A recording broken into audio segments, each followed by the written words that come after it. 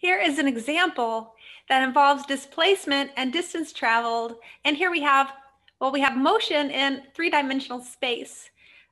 If we look here, we are starting with velocity, okay? And the first part A, we want displacement. This is, we would integrate from 0 to 2 of the velocity dt. And this is, we're integrating this function, which has three components. Now, how do we integrate a vector? Well, we integrate component-wise, and perhaps I will remind you, this came from the first week of class. If we integrate e to the at, we get 1 over a, e to the at plus c. So we will do that in two of the three components. We have something of this form. So here we have minus 1/2 e to the minus 2t, and then we integrate the second component. And this third component is a constant. When you integrate a constant, you get a constant times t. And then we evaluate this between 0 and 2.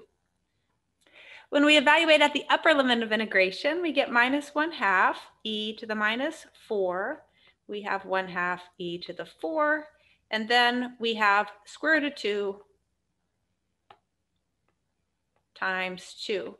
Subtract off, evaluate at the lower limit of integration. And the thing is, e to the 0 is just 1. So you have minus 1/2, 1/2, and then 0. And now, this is a difference of vectors. And you subtract vectors component-wise. So this will be 1/2 minus 1/2 e to the minus 4. We get 1/2 e to the 4 minus 1/2.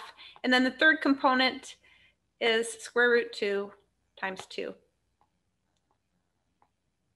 Okay, this is the answer to part A, displacement. Displacement is a vector.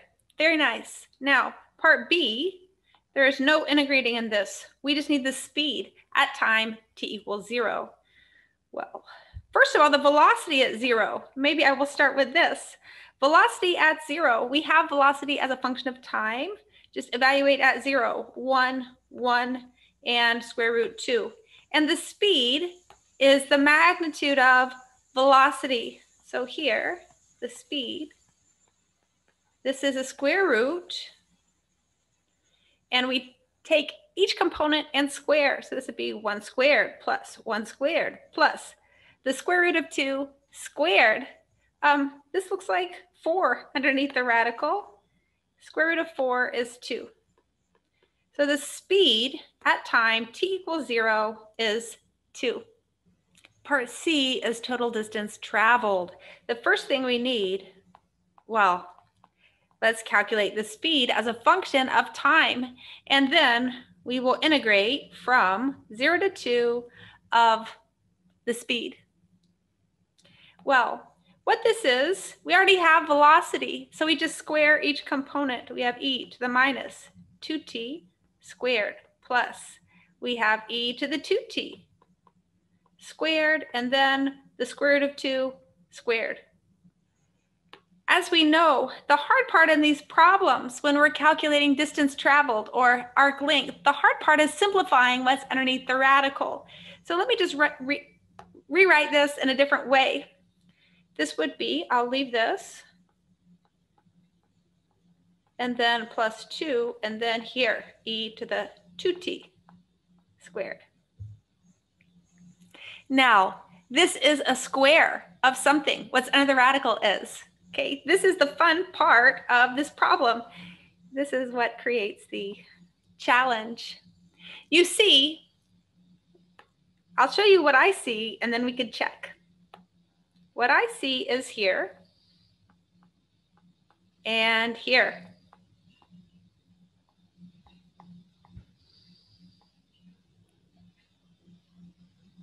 Why would this be? Well, let's check, right? If you did the firsts, you would get exactly this, e to the minus 2t squared.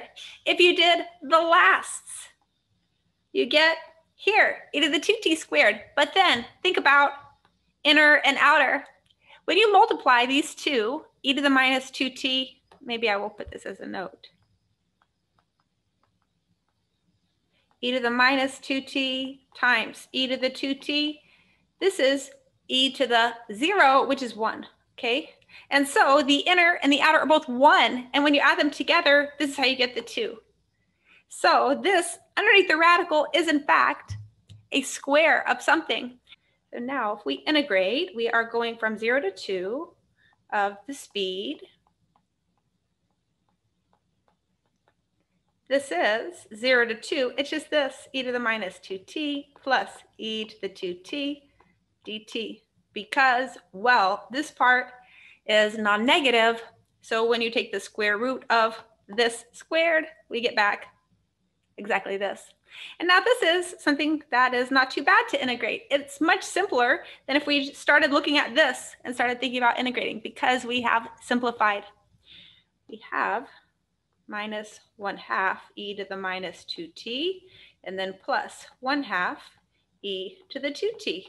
And all of this we want to evaluate between 0 and 2.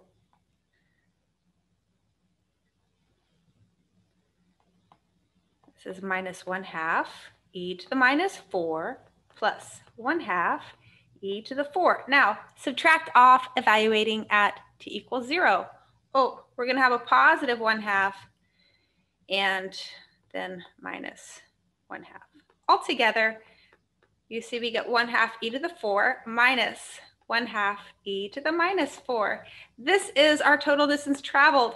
And this is certainly a non-negative number, as we know it needs to be. The distance traveled will always be a non-negative number. This is part C. Okay, maybe I'll zoom out. This is the end of this practice problem. Thank you.